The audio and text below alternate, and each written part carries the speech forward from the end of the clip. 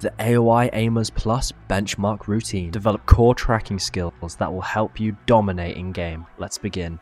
Fast strafes. Improve your brain's ability to accurately react to chaotic and unpredictable movements. Great for Apex when engaging in hipfire tracking, as well as the light class on the finals. Any SMG characters or classes will find this really useful, but this can still be used by Soldier and Zarya as well. I'm giving this a 4 out of 5 stars due to its necessity in most games. Narrow. An extremely niche reactivity scenario. Probably only train this if you play Apex Legends. It translates 1-to-1 for tracking enemies during their jumps and crouches in those clutch moments while aiming down sight. This gets a 3 out of 5. It would score higher, but it can't be utilized in most games. Air. Reactivity taken to the extreme.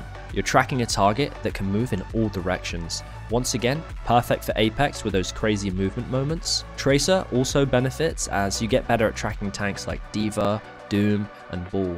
The smaller bots are perfect for Soldier 76. Tracking Pharahs becomes second nature, and you'll be automatically reacting to strafe patterns like never before. Practicing air reactivity gives you an elite edge over the competition. However, the scenarios chosen for this playlist could be better. 3 out of 5. Bounce.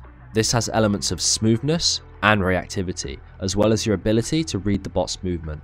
Now, if you haven't trained this kind of thing, you're in for an eye-opening experience, and it might just be the missing link in your aim. If you're looking for that laser precision style aim, then this is definitely for you. Perfect for the medium class on the finals, which requires that really pinpoint tracking style aim.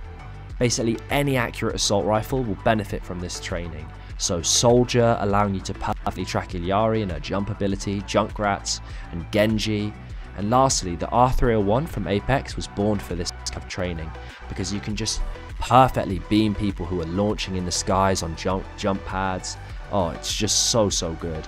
Please practice these scenarios, and as I said, it's often the missing link in a lot of people's training, and when practiced you get the most satisfying clips, as well as being very useful across the board.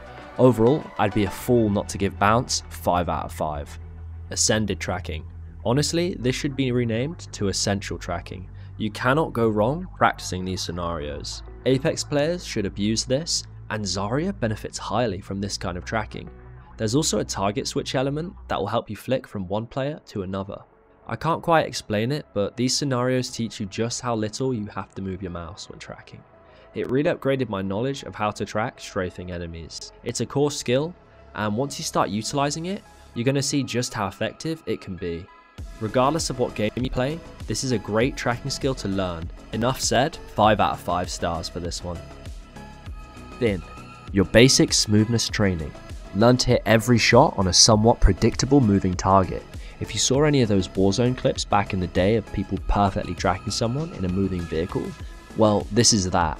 Also a needed skill in the finals, as well as general use in Apex Legends. Good for tracking skinny characters in Overwatch like Kiriko, Ashe and Widowmaker.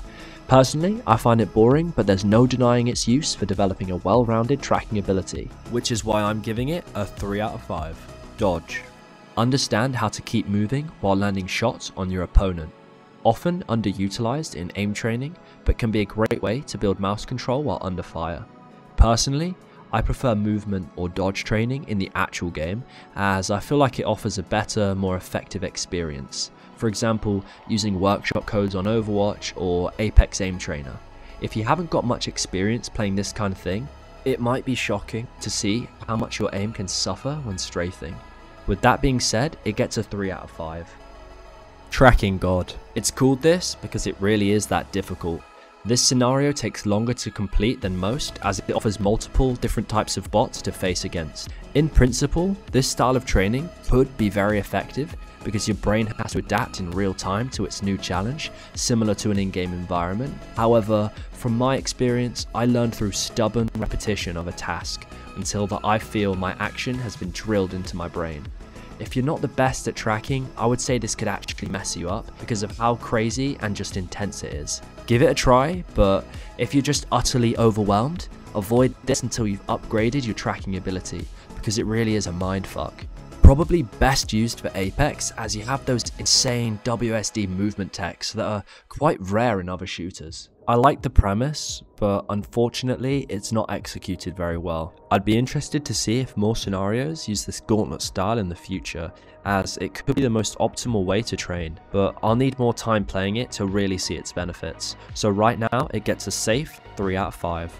The benchmark sheet is in the description so you can document your scores. I've personally edited the official playlist so that it's split up into each category.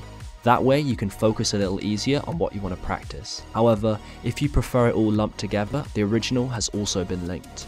Lastly, I want to mention that the scoring is very difficult, so don't beat yourself up if you don't get the rank you initially thought you would. It took me some time, but I managed to get the overall rank of Aoi, and it transformed my tracking aim. I know that with time and consistent practice that you can do it too. Enjoy the rest of your day. Goodbye.